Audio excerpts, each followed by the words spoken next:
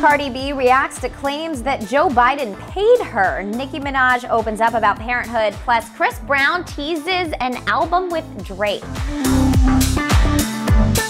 Hey guys, it's Allie for Hollywood Life with your hip-hop roundup, starting with Drake and his new album, Certified Lover Boy. Following a fan's praise for Views, Drizzy replied they hated on Views just like they will CLB, but it's music to evolve to. It's pretty interesting to see Drake predict a negative reception to his next album, but comment what you think the reviews will be like. Will Twitter love it or meme it? Moving on to Travis Scott, the rapper's collab with McDonald's led to a lot of exclusive merch, which is now being resold for very high prices. One item in particular is a super rare action figure of LaFlame that is reportedly up on StockX for $55,000. The figure is one of 5, and a rep for Trav told TMZ another one of the figures was gifted to a fan who's battling cancer. However, just to be clear, he's not the one that listed the figure for resale. Switching gears to a little Nicki Minaj, because she recently opened up about parenthood. On Twitter, a fan said, "Why Nicki can't be a normal celebrity and get a nanny? Girl, I miss you." In response, Nicki said, "Everyone tells me that, LOL, I really should get one. Difficult decision though." Adding to this, Nicki also revealed her son doesn't like it when she tweets, and said, "Last night I tried to tweet while I was feeding him. He looked at me and said, absolutely TF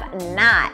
He wants his undivided attention." To Cardi B now, after being a part of Reebok's ad campaign since 2018, the Bronx rapper's first sneaker collection with the brand is officially almost here. Cardi took to social media this week to tease the new kicks that are set for release this Friday. Adding to this, Cardi told Footwear News, "It started with advertisements, and I just love what they brought to the table. I love that they saw my ideas. When I went to their headquarters in Boston, they welcomed me. Do you plan on buying a pair? Let me know." And let's stick with Cardi B for a bit, because following Biden's victory, the WAP rapper took to Instagram to slam claims she was paid off by Joe's team. In the caption to her post, Cardi said, "They said Biden used me as a pawn." Then weeks later, we see a list of rappers and artists that Trump was trying to reach out to and to pay for support. A list that included my name. "I never got paid $1 from Biden. I just wanted to get to know him and open my fans up to the importance of voting." And now let's swing back to Drake, because rumor has it that he and Chris Brown might be working on something together.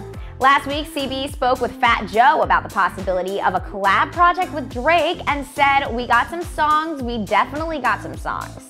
Chris continued, "It's definitely going to be something that we're working on that's going to be crazy." Comment if you would love to hear a collab album from Drake and Chris Brown in the future.